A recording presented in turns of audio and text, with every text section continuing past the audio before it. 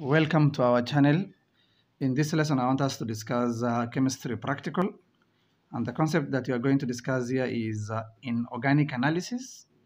This one we usually call it a test for cations and anions. Remember, chemistry practical carries 40%, which means each mark is 1%. So that gives you now 40%, meaning you need to put more weight or more emphasis on the practical. Now, test for cations and anions, it usually forms question 2, and this one carries about 12 marks. I usually call it 12 free marks. The students will have the concept involving in their fingertips. Now, inorganic analysis involves test for cations and anions.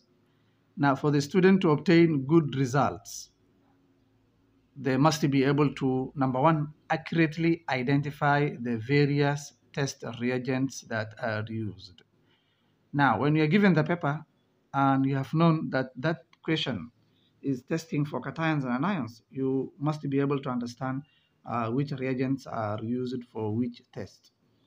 Like now, some of the reagents that you usually use for testing cations and anions is sodium hydroxide, aqueous ammonia, lead nitrate, barium nitrate, and so on. So you must be able to identify the various test reagent.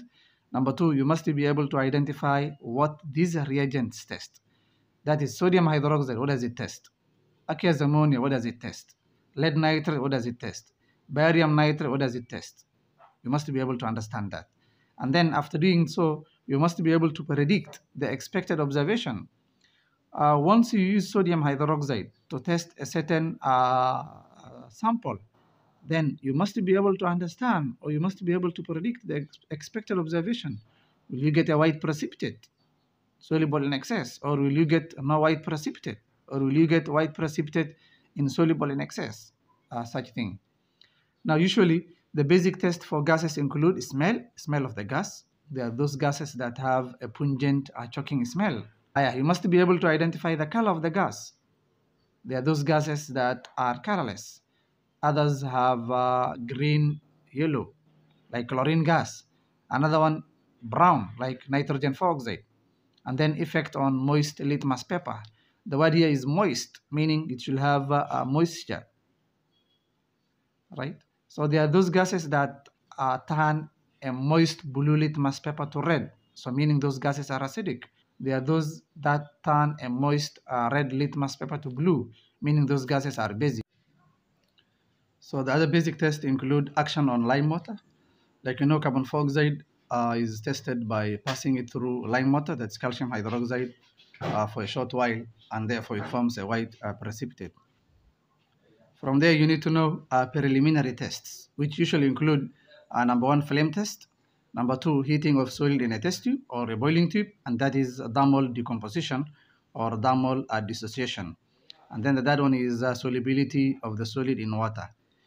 Preliminary test means you cannot identify or you cannot confirm the presence of a certain cation or anion in a sample by using this preliminary test. This one just gives you a basic foundation of the test that you are going to carry out. Now, to start with the flame test, this one is usually used to identify the presence of a cation. Cation means a positively charged particle in a solid or a solution sample. A flame test is usually done by using a spatula, or you can use a nichrome wire. The procedure is you heat a half spatula full of solid K, just an example, using a non-luminous flame. So you take the solid, you scoop it using a spatula, and then you heat it using non-luminous flame. So the observation that you make, that is now the flame test. The flame test now that you make here depends on the cation present in that sample. So expected observation here can be solid burns with a yellow flame. So the inference conclusion becomes sodium ion present. Why? Because sodium salts burn with a yellow flame. Now, or it can be solid burns with a lilac, that is purple flame. The cation present here is potassium ion. Or solid burns with a red flame. The cation present here is calcium ion.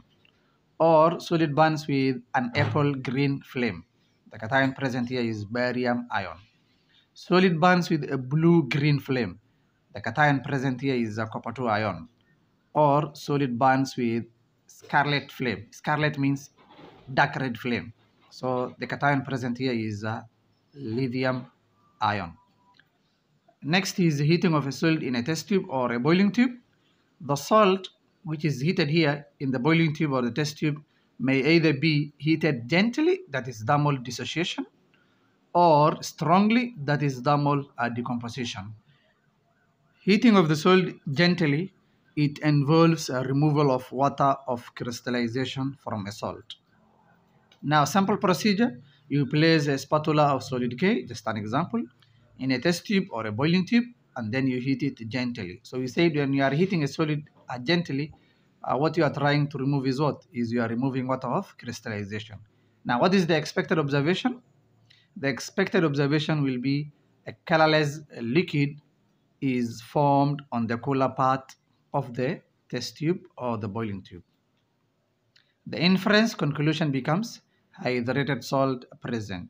Usually, we reject when the candidate or when the student writes a colorless liquid condenses. Remember, a liquid does not condense. So the correct observation here should be colorless liquid forms on the cooler part of the test tube. Now, we have heating of a solid strongly. When we are heating strongly, then it is important to observe changes in the color of the solid being heated, effect of litmus papers, effect on burning or a glowing splint, color of gases produced. So here we have a sample procedure. Take a spatula full of solid K, an example, in a boiling tube, heat it strongly, and test the gases produced using a moist litmus papers, that is both blue and red. So before you dip that litmus paper into the mouth of that boiling tube or the test tube, you have to moisten it. So expected observation, if you get a white solid changing to orange when hot and yellow on cooling, then you need to know the conclusion or the inference for that is lead ions present. Or when you get a white solid changing to yellow when hot and white on cooling, then the cation present here is zinc ions. You get blue solid changes to black, the inference is copper 2 ions present. You observe brown gas produced, then the inference is nitrate ion present. If you observe a wet blue litmus paper changing to red, it means acidic gas produced.